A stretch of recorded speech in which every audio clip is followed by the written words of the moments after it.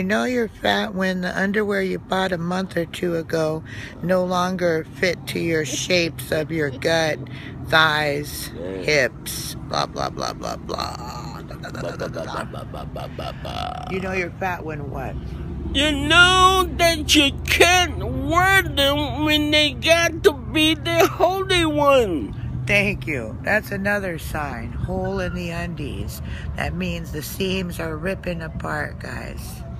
And you know you need to change them. Yes. So what's another sign you're getting fat? And you know that they expand wider and wider. Yeah, they do have spandex undies. Yes. For people like ourselves, they're a little out of shape. Yes. And what's another sign that you're fat? Oh, that you're getting bigger? When you claim that you washed your clothes in warm water, you tell people, oh, I must have washed my outfit in warm water, that's why it's tight. When in reality, you know you washed it in the right temperature. You say, hey, I'm getting skinny. Look at my shorts. They shrinking on me. Actually, they getting much bigger.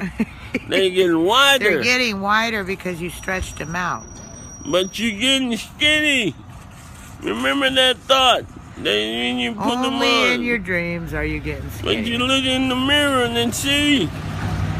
Okay, guys, so another thing is you know you're getting fat when the scale says something and you say, oh no, it's not adjusted right.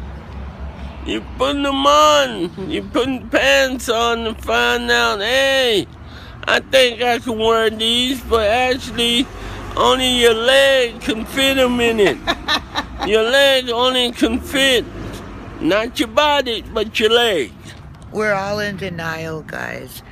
Instead of getting 2 dozen Krispy Kremes, next time order a dozen. Bye-bye.